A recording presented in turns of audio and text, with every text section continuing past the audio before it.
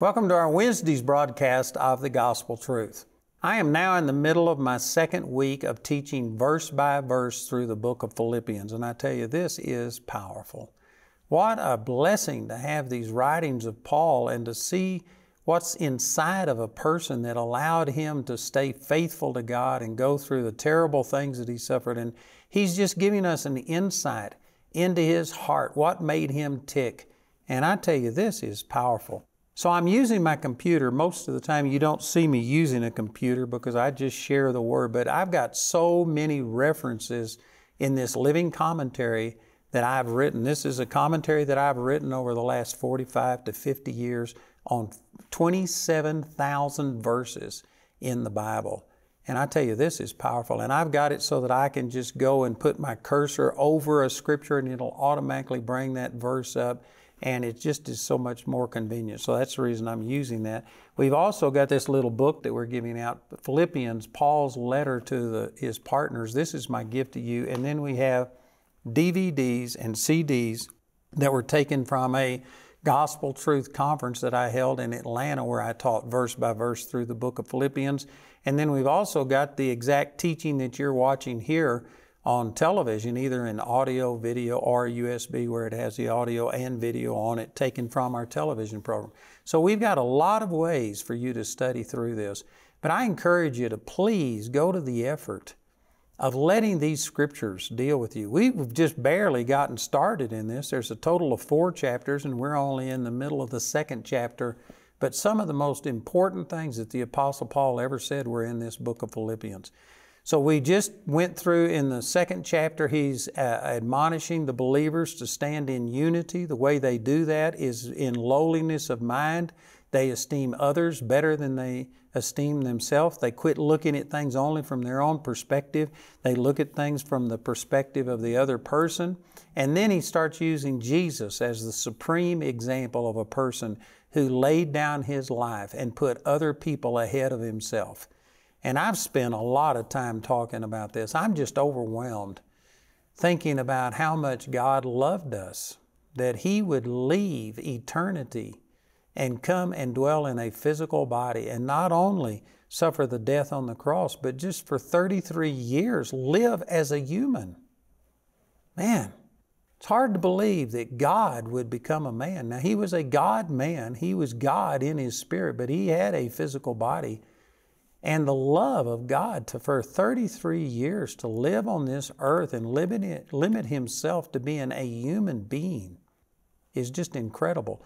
And then because of that, it says that God is exalted in and given Him a name. This is in verse 10, that at the name of Jesus, every knee should bow of things in heaven and things in earth and things under the earth. So this is talking about angelic beings, and then on the earth, all people, and then under the earth, that's talking about all the demonic realm. Every created being on this planet is going to confess that Jesus is Lord. Verse 11 says, and that every tongue should confess that Jesus Christ is Lord to the glory of God the Father. And so as I was sharing on our program yesterday, it only does you any good if you confess it in this life. If you wait until you stand before God and you see His glory and then you realize how wrong you've been and then you repent and then you bow the knee and then you confess Jesus is Lord, it's not going to do you any good in eternity. You have to make that decision now. Once you see Him in His glory, there's not going to be any faith involved. And it's by faith, that's what pleases God. It's only by faith that you access what God does.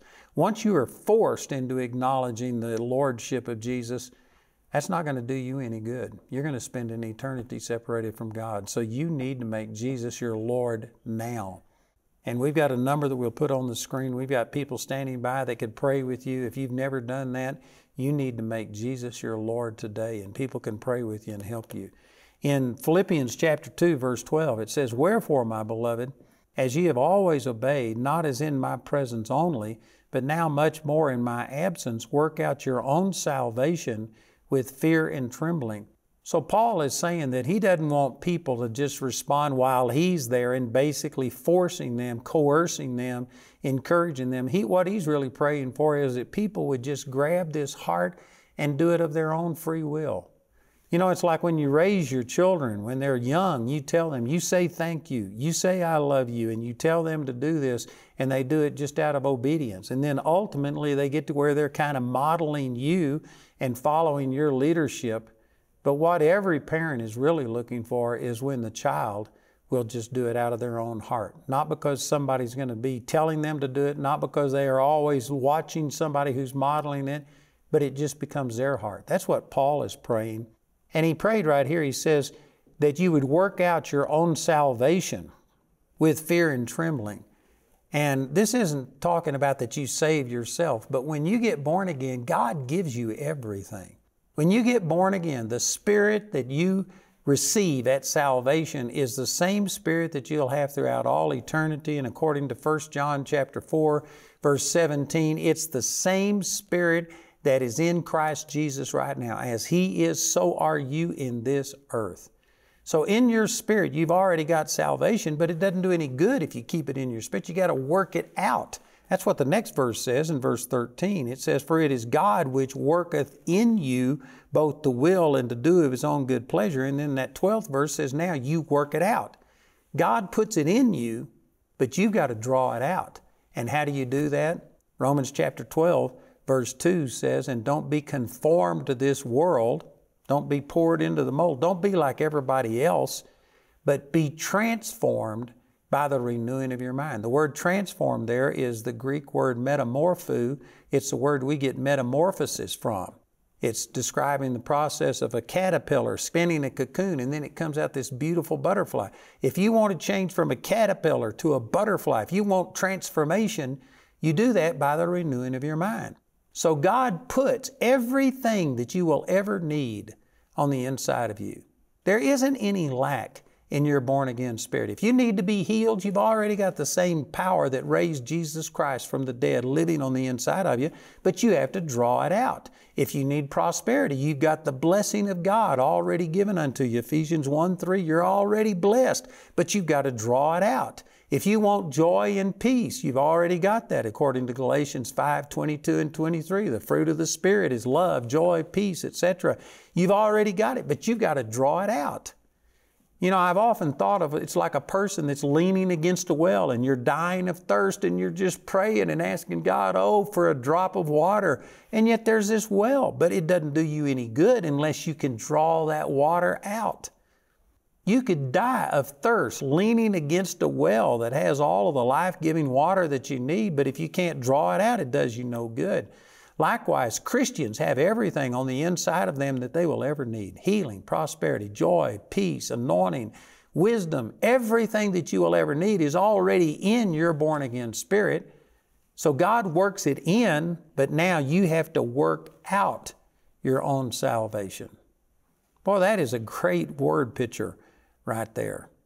God has given you everything, but it doesn't automatically work. You got to draw it out. And how do you do that? By the renewing of your mind. That's how you get transformed. That's how you change from a person who is an old sinner saved by grace, and now you become the righteousness of God, and you are manifesting His power and His victory and joy and peace in your life. It's through the renewing of your mind. Man, that is powerful. In verse 14, he says, do all things without murmurings and disputings. You know, most people just pass over this verse and don't give it the importance that it needs. But if you were to go back and study the children of Israel, they just murmured constantly. You can go to 1 Corinthians chapter 10, verses 6 through 11, and it says that all of the things that happened in the Old Testament happened for our learning, that we through them might learn not to murmur, not to complain. And yet many Christians just love to complain. They complain about politics, they complain about the weather, they complain about everything. There's some people around me that honestly, every time you get around them, they are going to find something to complain about the speed limit, about the way that it's enforced or not enforced, they just are constantly murmuring and complaining. That is an ungodly attitude. Now, I am not talking about sticking your head in the sand and somehow or another just thinking, well, there are no problems. There's plenty of problems. But are you going to focus on them, or are you going to focus on the antidote for all of these problems, which is Jesus and the power of the Holy Spirit and the joy of the Holy Spirit and things like this? You can focus on the problems or you can focus on the answer. And I tell you, our world is just geared towards all the negative. The news media doesn't report all of the planes that land safely. They don't report all of the people that get to their destination in their car. They report on the wrecks. They report on the crashes. They report on the negative things. Bad news sells. And I tell you, if you aren't careful, you'll get to where you just gravitate towards this and you're always griping and complaining. You know, when it comes to politics, one of the things that I've done is when people go to talking about how bad everything is, and again, I'm not denying that there's plenty of bad and there's lots of junk going on, and sometimes you need to confront it and deal with it. But one of the ways that I've dealt with this is when people go to griping about the president or about whatever, you know, and it just gets to where it's not just acknowledging that we've got a problem, but it's just murmuring and disputings and complainings, contrary to what this verse says. What I'll do is just say, well, the Bible says in 1 Timothy chapter 2 that we're supposed to pray for all of those that are in authority. So let's pray for them right now. Instead of criticizing, let's just pray. And you start praying. You'll either change that person to where they will start focusing on the positive, or if they just want to keep griping and complaining, they'll quit dumping all of their gripes and complaints in your trash can. They'll quit talking to you about it. Either way, you solve the problem. So this is really important. We're supposed to do all things. And if you look this up in the Greek, that word all means all things. Amen.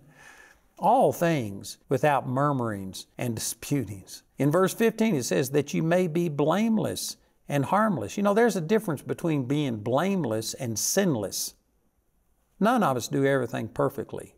But if your heart is right, even when you make a mistake, you're blameless. It's not malicious on your part. And especially when you trust the Lord, He just takes away all of the guilt of it, and you are blameless and harmless, the sons of God, without rebuke, in the midst of a crooked and perverse nation. You know, this word crooked right here was translated from a Greek word. Let me see here. It's skolios is the Greek word, and it's the word that we get scoliosis from, describing curvature of the spine. So this says that we are supposed to live blameless and harmless as the sons of God, without rebuke, in the midst of a crooked and perverse nation. A nation that's crooked like the curvature of the spine. I think that word picture is really good. And the word perverse here means to distort, to misinterpret, or morally corrupt. And I guarantee you, we are in a generation now that is justifying pedophilia, that's justifying adultery, that's justifying profanity.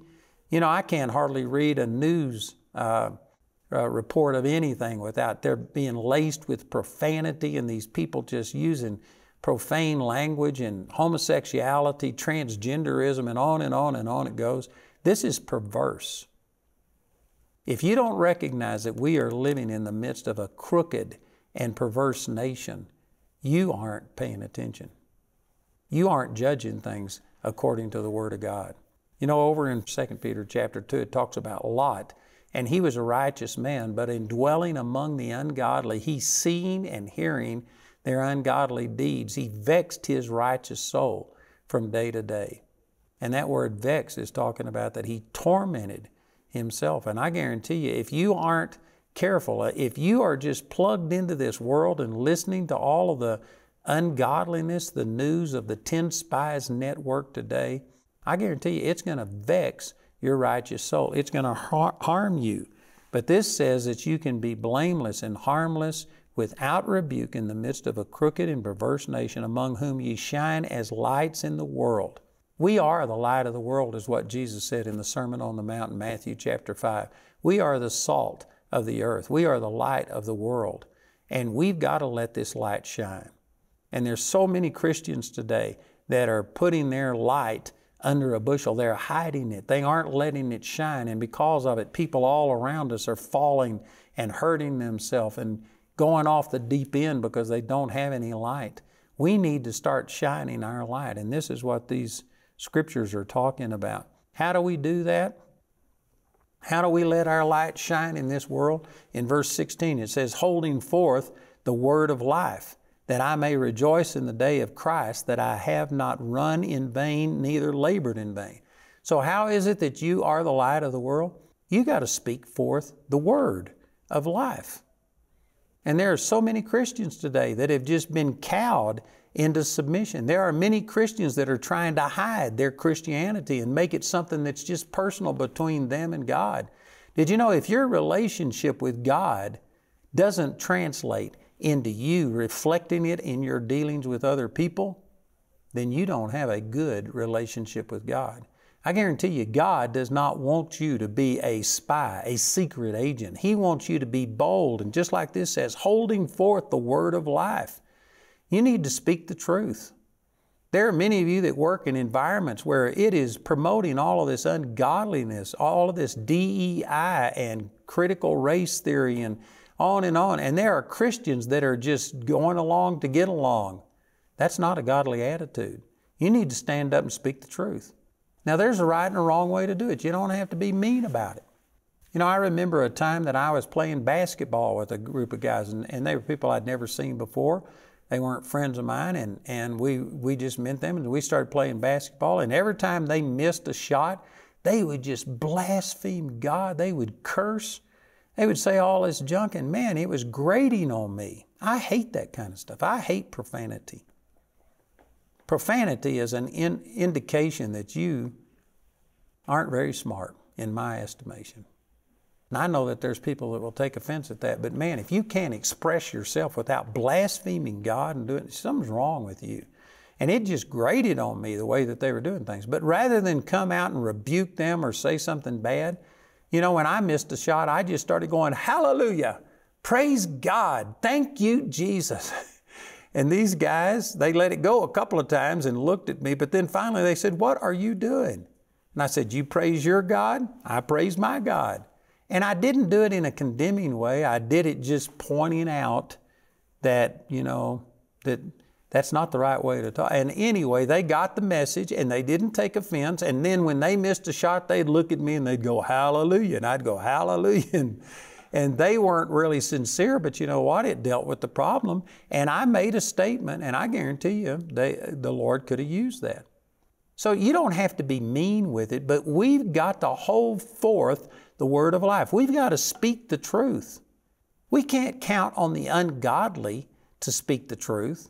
We can't count on unbelievers to counter all of this wokeism and men and women's sports and men being in showers with women because they claim to be a woman that day. That stuff is demonic. That is demonic. It's perverse. And we need to stand up and speak the truth. That's what it says. You have to hold forth this word of life. This is the word of life. This is the word of God. And we're the ones who have this word committed unto us, and it's up to us to let this go forth into this world. You know, there's a statement that I'm sure many of you have heard, but it says, you are the only Bible that some people are ever going to read. Most people aren't reading the Bible. You have to live the Word of God. You have to speak the Word of God. And you can't just say, well, I'm letting my actions testify. Did you know that there's some good people who don't give in to our woke agenda and to all the immorality today, but they aren't doing it in the name of the Lord. They're doing it in their own power, and they're taking the glory for their own goodness. No, you need to go beyond just acting right. You need to tell people why you're acting right and give the glory and the credit to God. That's what this is talking about. And if you'll do that, Paul said that he will not have run in vain, neither labored in vain. In other words, it's not up to us just to minister, but it's up to the person that we're ministering to. They have a responsibility also to receive. And Paul was telling these people that he hoped that they responded properly so that his labor on them wouldn't be in vain. And then in verse 17 he says, yea, and if I be offered upon the sacrifice and service of your faith, I joy and rejoice with you all.